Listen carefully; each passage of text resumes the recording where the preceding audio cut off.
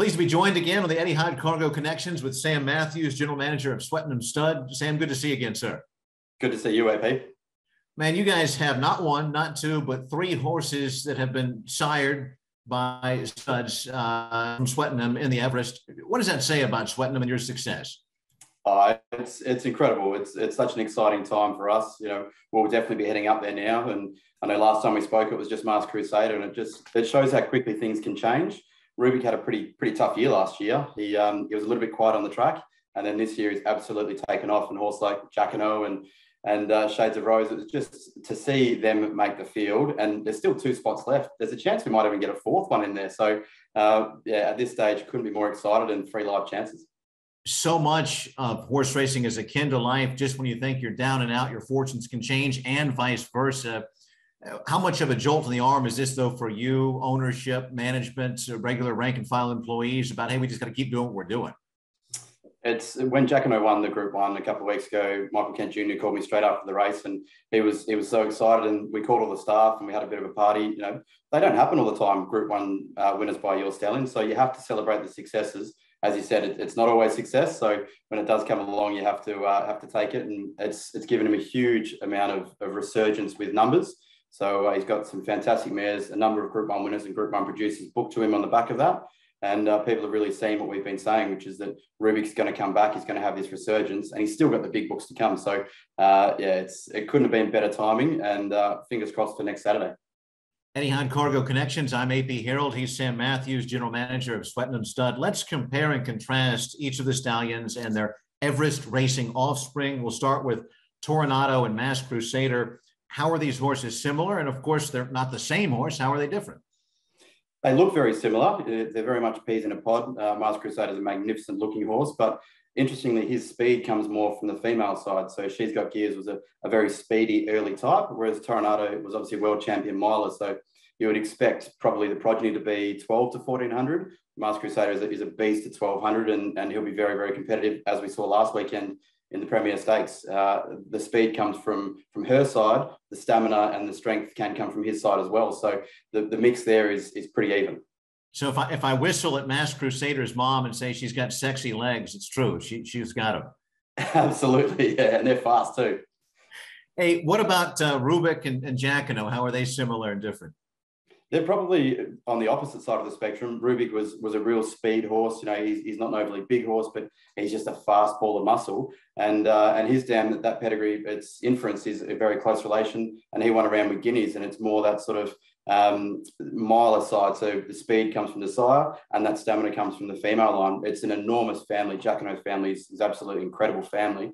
But he can probably step out. He was favourite for Caulfield Guineas at one stage over a mile before they decided to go the Everest. So he's probably a bit more diverse. He's probably 1200 up to 1600. So not a family reunion where you want to be paying for the oats, or you're going to go deep into debt. Yeah. You'd want to be hoping that they run it quickly and forget to do another lap. Rubick and a great name for a horse, Shades of Rose. Compare and contrast. Yeah, Mr. Gillard there, he bred the horse, and that's a real speed family. Björn Baker's done an exceptional job taking her through the ranks. It's great to see a filly in the race, and there hasn't been a huge number of fillies contest the Everest. So she's in there. She's a speed family. She's just gone on the up and up. She's probably the one that we didn't necessarily expect to be in there. She's the one that sort of came out of the blue. And when she won the Group 2, I think the plan was to go to the paddock, but Björn just said she was going so well that while we sent her to the paddock, she's thriving, and then they picked up this slot, and she looks like she's a very, very live chance. Sam, you grew up on the western part of your island continent in Australia. How does the racing industry differ on that side of the continent from the more heavily populated East Coast? I think the stallions over there, without trying to be too negative, it's probably not as commercial over there. Most people over there that own broodmares outside of a couple of big breeders are probably those farmers like we were that have 3, 4, 5 mares, and they're breeding them to those $5,000 service fees. They don't have the home affairs at $100,000, the Toronados at $80,000. It just doesn't happen over there. It's a very different market. And if they do have those quality mares, like Bob Peters, for example, he's a big supporter of Toronado and of Rubick, and he always has been. He sends them across this way. But just quality of stallion is certainly not there at this stage. It may come back, but fantastic racing, but quality stallion probably just isn't quite at the same level. And I guess in the vast interior of Australia, you could be racing camels more than horses, right? That's the big desert. Funny story for you. We actually did race a camel once. So it was a bush meeting and my whole family were there, and it was $500 to buy a camel. So you go and inspect them all and you buy it for the race. Ours got loose, dropped the jockey, never to be seen again. Obviously, the horse fencing probably wasn't good enough for the camel. So there's one wild one out there that we probably still own. But it did win the race, but you have to win the race with the jockey on, a bit like the thoroughbred. So it didn't quite go to plan. Disappearing jockeys, camels, and the great desert of the interior of Australia. You never know what you're going to learn about on the Etihad Cargo Connections, especially when Sam Matthews is our guest for the second time. Sam, as we return to look at the Everest nature strip, inappropriately so, is almost everyone's favorite. But a horse race, it's not a 1 versus 1, it's a 1 versus 11 others. And there's a very good chance that nature strip doesn't win. Let's look at the best case scenarios for each of the 3 Swettenham connected horses. What has to break right? We'll start with Masked Crusader for that horse to emerge as the victor. He is probably a victim of his own circumstances sometimes, because he'll more than likely sit last or he'll sit close to the tail. There has to be speed on for him. So in a perfect world, it would be nature strip and potentially Eduardo going head to head up front. And hopefully they cut at each other pretty heavily and put up very strong sectionals. He needs a soft track, good to soft. If it gets to the heavy range, he's probably not as effective in that heavy range. So he needs a few things to go right. But as we saw on the weekend and in the Everest last year, his closing sectionals are just outstanding. So he'll be a fair way off them. But if they go really hard up front, it really opens it up for him. It's interesting. Horse racing is so much like ancient or even modern warfare, where you take a look at, hey, if this tribe or group, if they can go to war with this one and knock each other down, then we'll sneak around the side and come in. Isn't there a lot of that game planning and strategy, right? Absolutely. And the amount, speed maps are something that we use when we're trying to do race form. We might have the favourite in the race. And if we don't map correctly, if we draw the outside and we know we're going to try it, we've got to lead, we'll scratch from that race. And you have to. You need to give your horse the best opportunity. If you're getting 6 runs a year into it, you don't want to waste one because you know you're not going to be a chance. So, the amount of data that goes into it and sectionals and ratings and speed maps, there's a lot behind it. You need a mathematical degree to be able to work it out, but hence why we've got other people to help us with that. Shades of Rose, what has to break right for Shades of Rose being the winner's circle? I think she can go on all surfaces, which is fantastic. It doesn't matter if they get, I think it's going to be a heavy 10 up there this weekend, and it may be more than likely to be close to heavy range up there for the Everest as well. So she can go on all surfaces. She'll be handy, but she won't be up there in the speed battle that I believe Nature Strip and Eduardo, depending on the draw, will both be up there and be a bit of a speed battle. She'll sit off them, but she'll be in the forward half. And if they're going hard enough and she can just have that extra turn of foot just to get around them, she'll have to step up. I think most people know that she'll have to step up, but mare's in form, filly's in form, you follow them, and they certainly can do that. I may head to the OTB and see if I can do a digital worldwide bet on this next horse, because it's my pick for an upset. Jacquinot, what has to happen there to knock off Nature Strip? His turn of foot, like that Golden Rose win, he is been a sensation, and because he's got that big pedigree behind him that does have a little bit of extra distance there. He's not a 1,200 metre horse through and through. He actually can get out to a bit of a trip. So if it's a heavier track, it might be more like a 1,300 metre race. And he can handle all surfaces. He can go, you probably don't want it into a heavy range, but a soft 6 would be fine for him. He'll be sitting midfield, maybe a little bit worse than midfield. And we saw it last weekend with a quality field of Group 1 horses that when he says go, he can absolutely turn it on. And I think it's fantastic that it's the 3 of them are never going to be in the same position, at the race. If we've got a real speed battle, and then we're probably Masked Crusader has a bit more of a chance. If there's not much speed, Shades of Rose can probably get past them. And if there's enough speed, but not too much speed, it gives Jacquinot a chance. So we've sort of got him placed, like you said, with the army in the right places, and gives us every opportunity. Sam, it's so fun to analyze these things, both hypothetically and looking back at tape. But horse races, by their nature, are very, very quick. Even the longest ones are a couple of minutes and they're done. When we think of human team sports, I'm a huge baseball fan. And in the States, the Atlanta Braves were 10 and a half games back. They play 162. They won the division. You can really take your time. You can write articles. You can analyze this stuff. How frustrating, but also deliciously beautiful is it in horse racing that it all happens like that, and you have to accept that, and then the scheming and dreaming and plotting and planning has to be done at other times. Yeah, there's a lot of preparation that goes into it, and then somebody who's 54 kilos jumps on the back of the horse, and it's up to them from there. So the trainer can't do any more. The owners typically don't have a huge amount of say anyway, outside of maybe a bit of tactical stuff, but it comes down to the jockey. But the horse, they've got minds of their own as well. If that horse really wants to go, it wants to go. If it's got a tiny little niggle, one of our stallions, he had on his wither, a little ingrown hair there, and that affected him. On the day, there might be a divot in the ground. There might be a bird that flies past. There might be a crowd. They might not like the crowd at the Everest, that it's going to be enormous and loud. There's so many different things that come into it, where as soon as that horse leaves the mounting yard, it's in the hands of the horse, in the hands of the jockey and the mind of the horse, and you hope for the best. Do you see young people who come into the industry and they love horses, and they love the excitement, but they have to get used to that, as there's no timeouts. The coach can't call a timeout and have a huddle. There's no do-overs. As we say, you pay your money, you take your chances, and it's the ultimate pay your money, take the chances sport, isn't it?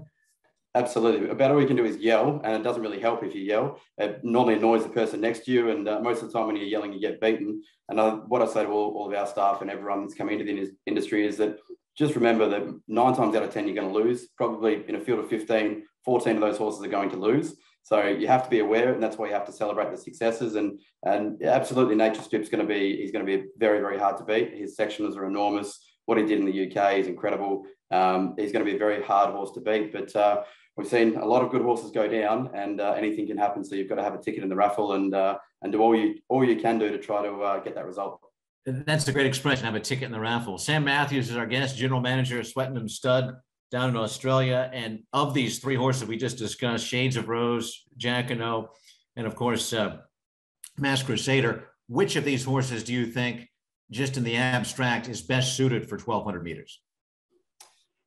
It really does depend on the track. I think the track is going to play, if it plays even, let's say it's a soft 5, which in my opinion is an ideal track. I think track, if the pace is even, I think Jacquinot is probably the one.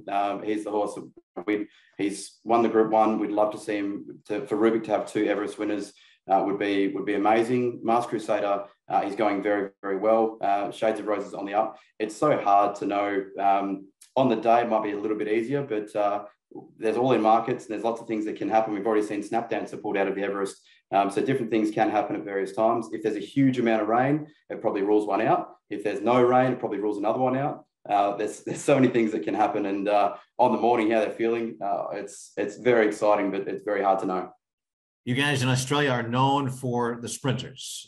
So closing speed is very, very important. This is really, in many ways, it's a hybrid between the quarter horses that are so big in America and the longer, at least in America, we have the Belmont Stakes is what, 1.5 miles. This is in that mid-range.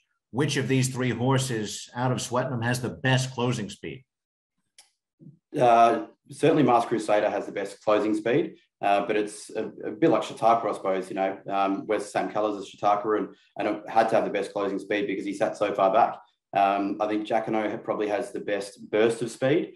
If in that sort of 150 to 200 meters, that he has the best burst of speed. And Shades of Rose, she can actually just continue to accelerate all the way through. So it depends on how far off they are. Obviously, we'd love all 3 of them to dead heat would be the perfect scenario. But I think if we had Jacquinot finishing very, very quickly, 200 meters, I think he's probably the one with the best burst of speed. Sam, I love your imagination. I didn't even thought about that. That would be, Hollywood would be down to Australia in a nanosecond if the 6th iteration of the Everest was a triple dead heat between 3 horses from Swettenham Stud. Cut me in on 5% of the movie rights, okay? The best thing to do, the thing that we could do, if we made sure that the photo finish camera malfunctioned, that gives us every chance, because then there's no actual photo there. And we, hopefully the stewards can't work it out from the video footage, and we say 3-way dead heat. So if that happens, it would be a pretty, and you're obviously more than welcome to the party at Swettenham Stud if that does happen. I appreciate it. Hey, I was watching a video on Australia the other day, and it was explaining how so much of the interior is dry and you guys don't get as much rain as you'd ideally like. But let's imagine a case where you just got soaked, okay, for 2 days before, and this is a really wet, nasty track. Which of your 3 horses has the best shot then? Shades of Rose. Yeah, without a shadow of a doubt. And I think that's a very, very live chance of happening. At our farm at the moment, we're due 70 millimetres of rain at the moment. There's a farm up not too far away from Sydney. They're due an inch of rain in the next week. I think there's a live chance, and we saw it last year with the helicopter having to dry the track out. So they actually flew a helicopter as low as they could just to try to dry it out a little bit. I think it's a big chance of a heavy track, and it does happen. If that's the case, I think Shades of Rose is certainly the one. Anything up past probably a heavy 8, it's probably Shades of Roses to lose of the 3. The brilliant creativity, the leadership, the allure of Australia is the international acclaim of this race. Of course, the quality of the sprinters. The Everest is surging in popularity. What impact, if any, is this going to have potentially down the road, or maybe you're already seeing it, is saying, hey, you know what? While we don't want to specifically breed for just one race, we would love to be competitive in the Everest. It's such a big deal. And how could that come into play? I think we certainly do breed for speed, and if you can breed for a golden slipper, then you're probably breeding for an Everest anyway down the line. I think a lot of our the Coolmore is probably the stallion making race down the straight at Flemington for 3-year-olds, and I think we already breed for speed, but this allows horses that are a little bit older just to I think Masked Crusader would be 6. Eduardo must be 8. Nature Strip would be 8 as well. They're certainly not. They're more in the twilight of their careers than these early up and coming horses. So it just gives them an opportunity to race on for enormous prize money against Group 1 horses and have the world watching, but not have to do it only as a 2-year-old or as a 3-year-old. I may get in trouble with my Sunday school teacher, but I think it was King Solomon who solved the issue of the 2 women were claiming that the baby was theirs, and he said, well, we'll just cut it in half. And of course, the real mom said, no, we'll give it to the other woman because I'm not going to kill my baby. I bring that up to say, if you had to pick, one of your 3 babies here, one of these 3 horses, and I'm only going to give you one because I'm going to grill you here, Matthews, and get after you. Who is it and why? I would have to say Jacquinot would be the one. Masked Crusader, he'll get another opportunity, and he's been there before. Shades of Rose still has more. She obviously raced filly. She's got plenty ahead of her. Whereas Jacquinot, he's going to go to stud. He's already a Group 1 winner by Rubick, and he's going to have a stud career. So this may be his last opportunity. And I would absolutely love to see, not only for Rubick to get a second Everest winner, but for Lindsay Maxted, the connections, and Coolmore, whose slot they're in, for him to be able to win that. They've done it once before with their slot, with the son of Rubick in Yes, Yes, Yes. I'd love that to happen because the other 2 will both get another opportunity at some stage. All things being equal, they'll both get another chance. So he'd be the one if you absolutely made me pick. I wish we weren't recording this because I'm sure somebody involved in Masked Crusader or Shades of Rose is going to see it. But purely blame it on me, Matthews. I set you up, okay? I blame everything on you, AP. That's not a problem. I appreciate it. Thanks. That's par for the course. Yes, yes, yes. It's a great name for a horse. Maybe an offspring, perhaps, possibly, maybe. Could be a good name for offspring. Yeah, absolutely. Yes, yes, yes. The name actually came from Matt Scown, who works with Brace Sikorski. He was working for Inglis at the time, and when he was taking bids, he says, yes, yes, yes. So that's actually where the name came from. So John Foote purchased him, and then he went on to do what he did, and obviously now he's got foals on the ground, and off he goes. When we look at, and of course, the favorite here, Nature Strip, and deservedly so, there's 12 horses in the field. Would you want to be right next to Nature Strip, a few horses away? If Nature Strip's in the 1 hole, would you want to be in the 12, and why? I would love to see another horse, a Sacrificial Lamb, for example. I would love to see another horse really go head-to-head with Nature Strip and push him, because we know he wants to be right up there. If he gets it too easy, it's over and done with. But you don't want to be that Sacrificial Lamb because he's got the motor. He's got, from start to finish, he can keep going. I'd love to see something else. Just really push him as hard as I can. And I'd love to be sitting midfield if I was, obviously I'm not a jockey, but if I was a jockey and I was on a live chance, I'd love to be sitting midfield, 5th, 4th, 5th, potentially a little bit further back, and have them go head to head up front and then come over the top. In human racing, they hire the pace setters or the pace runners for a marathon. Somebody who might go out hard for 5 miles and they're going to burn out, or maybe even half the marathon. I don't think that's quite the story in horse racing, but as you mentioned, sometimes that just transpires, and that's probably the best bet for any horse, your 3 or the others, is somebody burns out Nature Strip and then you sneak in at the wire and clip him. Absolutely. I think that's the only way that you can beat him, if he gets it up front. If he draws wide, he's got the gate speed to be able to cross. But if he draws on the inside and he jumps well, which he normally does, and nothing takes him on, I think it'll be very, very hard to beat. But if something does take him on, or he draws wide and they do keep him wide, you know, it does happen with favourites that a few of the jockeys think, you know, let's see what he's got, and they'll try and keep him a little bit wide and push him along. I'd love to see it happen. But can anything keep up with him? And do you want to be that sacrificial lamb? In saying that, you still get $400,000 for running last. So to be the one that push Nature Strip and give someone else a crack, you know, I'm sure that somebody would be very appreciative of that. Yeah, absolutely. No cactus or cacti this time for Sam Matthews, the fine general manager of Swettenham Stud. We appreciate you joining us once again on the Etihad Cargo Connections. Best of wishes to not one, not two, but all three of your horses in the upcoming Everest. Thank you so much, sir. Thanks, AP. Hopefully we're speaking on the 16th. You bet. Take care.